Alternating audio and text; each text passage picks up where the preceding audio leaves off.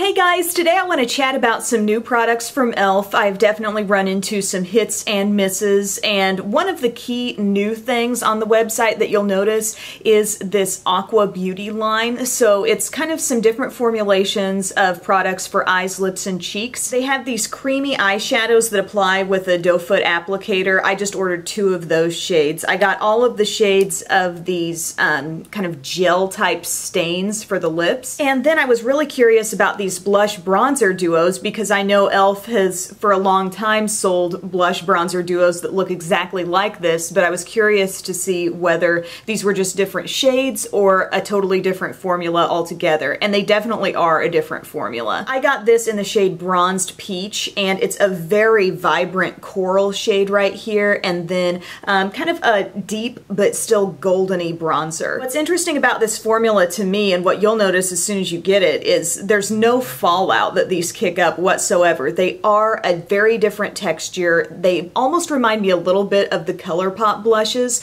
because they do have a definite like half cream, half powder type feel. And because of that, while this shade looks crazy bright and that looks really dark, I feel like they don't really get as intense as, you know, a really pigmented powder might. That little bit of creaminess in these products, when you dip your brush in, it's like it keeps you from picking up too much. I wasn't wild about the bronzer, but I think the blush is absolutely fantastic. They're kind of like a satin finish on both of the products in here. I just love the way that blush really popped on the cheeks, but doesn't have any sort of a powdery appearance at all. It was really cool to experience the different formula. I don't really like it any better than the blush bronzer powder duos that e.l.f. has had for a long time, just because I think those, you know, you stick your brush in, it's a little bit goes a long way, and in a sense I almost find that a little bit easier to use. Here, there was a little more work involved to pick up, especially the bronzer product that's in this compact. Let's talk about these eyeshadows here. I have them in the shades Molten Bronze, so that's this really warm,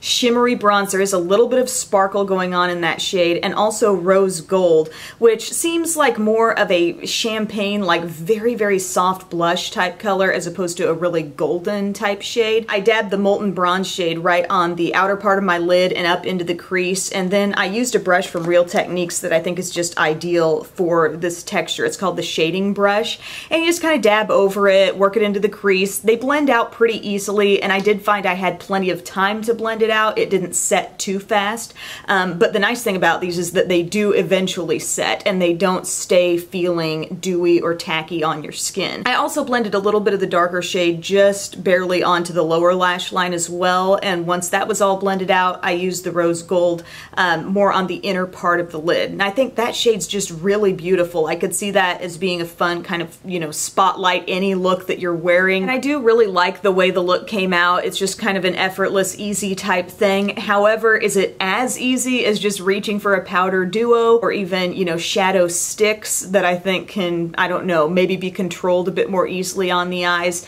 I don't know about that. Like, I like these. I think they're beautiful. I just don't see myself reaching for them over and over to create a look. I have had some, you know, doe foot applicator cream type eyeshadow formats in my collection before, and I just didn't find myself reaching for them a lot. I feel like they're kind of marketed as low maintenance, quick and easy, but I still don't find them to be as quick and easy as just doing a quick powder eyeshadow look, but that's just me. They do have really nice staying power, and I could see especially this shade definitely being like a one-step look if you wanted to put it all over the lid and blend it up into the crease. You know, it's just that kind of a shade that has enough sheen, and, you know, it's like a one shadow cream shadow look if you wanted to do that. To me, the star of this Aqua beauty line are these kind of gel stain type products. I can't even remember the formal name that these were given on the website, but to me, they are a gel type stain. They're not a totally like liquid consistency. You don't see liquid running all throughout like you might see if this were Benetint or one of those truly liquid stains,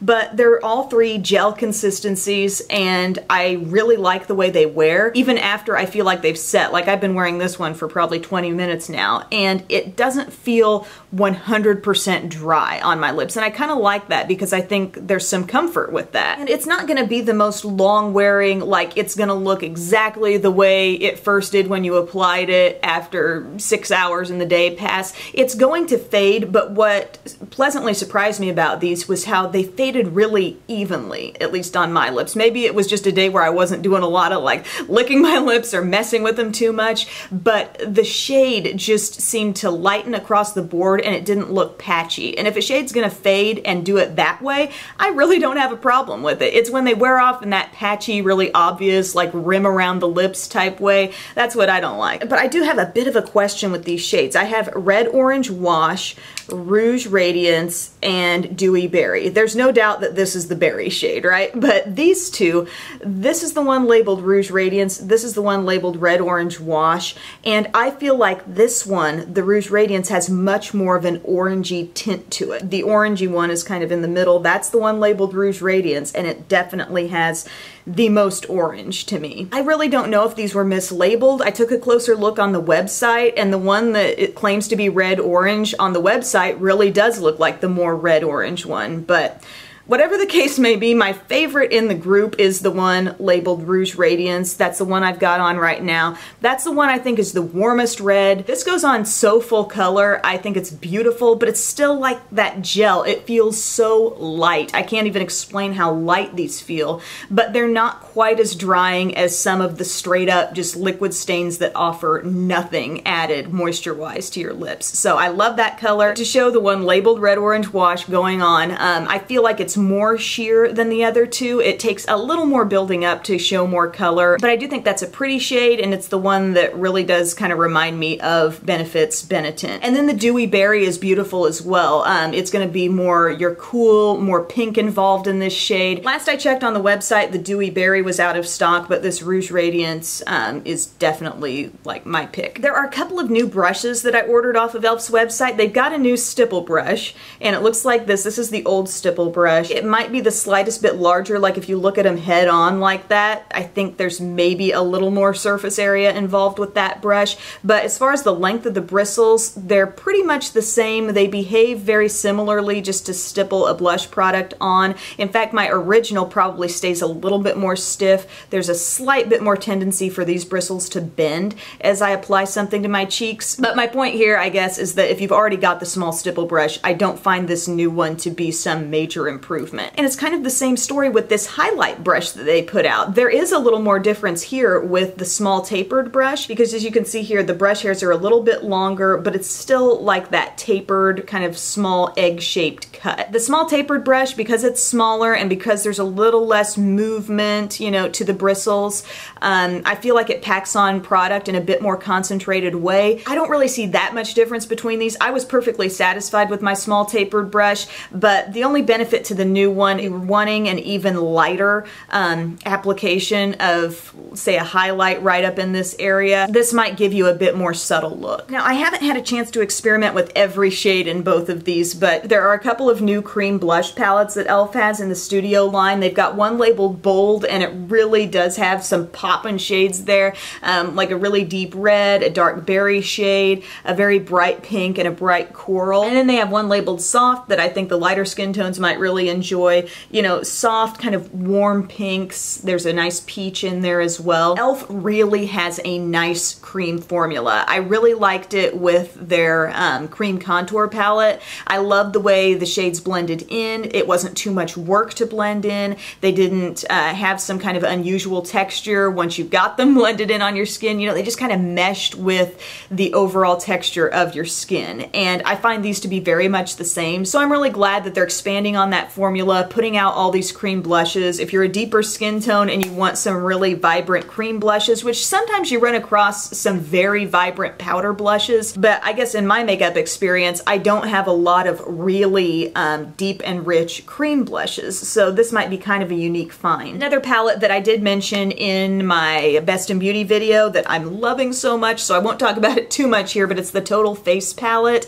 Absolutely love this. Now, it's a very soft palette. I really like how there's a pinky toned and a peachy toned blush in there. There's something you can use for a very soft contour, and this shade is so cool. I love that highlight. I just dust it all over the face because it's not too shimmery. It's a little bit toned down. I kind of compared it to the Hourglass Dim Light, but a bit more shimmery take on that shade. So it's a beautiful little no-brainer all-in-one palette. Now, you guys remember when e.l.f. first released a bunch bunch of 10 color eyeshadow palettes. Well, they're tacking onto that line with one called Nude Rose Gold. What does this one look like, my friends? Very much like the Naked 3, and I did do some swatches of this. I think there are some beautiful shades in here. I like that there are a few mattes with this color, this shade right here, and then we have kind of a deeper way to create some contrast with that tone. It's good for me, but not great, because naturally I am comparing it to the texture of Urban Decay shadows, and I did decide to go ahead and swatch out for you the full Naked 3 palette, which does have 2 more shades than this one does. And you can definitely see some tones really matching up. Certain colors are very close dupes, but I think it shows in the swatches how the Naked 3 palette is just a little more vibrant. And one time when I was comparing like a really low-cost dupe type palette to a higher end palette, somebody kind of said, you know, how dare you, why would you think that something that cheap would measure up to something that's 3 times the price or whatever. And I do think I have found some great dupes that have been super low cost and have really, you know, hit it dead on. So I do look for potential dupes in low cost products with the expectation that I may find something that's really, really top-notch quality.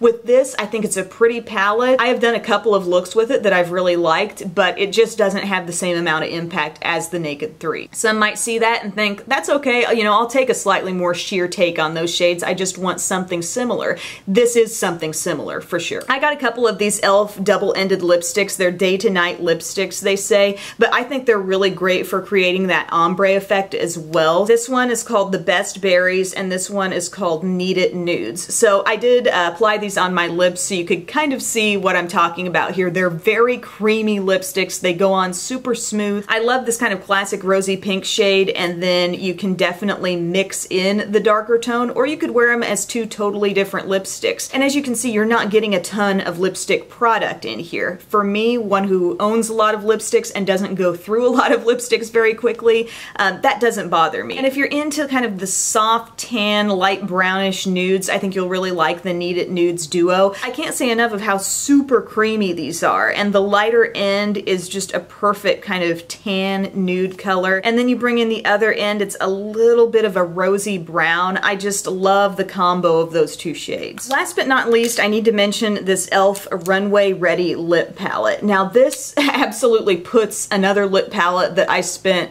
way too much money on, it puts it to shame. Like, this is awesome. This is a great lip palette find. If you're looking for something with a great shade variety and a palette of actual lipsticks, not just lip glosses, this is awesome. I really think there's one sheer shade in here, and it's this super dark one. And I don't mind that being a little bit sheer because look, it's still vibrant. You know, it's still got something to offer, but there's a nude, a creamy pink, a little bit more of a purpley orchid type shade, a warm red, a really rich berry red, and then this sheer super dark berry. And I just think the quality is great. It's a slim compact palette. It's the size of those eyeshadow palettes that I mentioned. They give you a totally usable lip brush in there. You've got the mirror, and it really is the kind of thing I need and want a lip palette to be, because if I'm thinking, okay, I'm gonna go on a trip, I don't wanna load down my bag with a bunch of bulky lipsticks, you know, 5 or 6 different shades. Here, look at all the different shades. Like, you could get pretty much any look you might need, not to mention the fact that you can easily mix and blend and create your own shade out of this. And the fact that they truly are like what you see is what you get type colors in here, I'm sold. So those are the new e.l.f. products I've been trying. Just wanted to give you a big roundup of what I thought. I know there are even more new things beyond what I've talked about in this video, so, you know, an update will probably be coming. But I hope this was helpful, and thank you guys so much for taking time to watch. I'll see you later. Bye.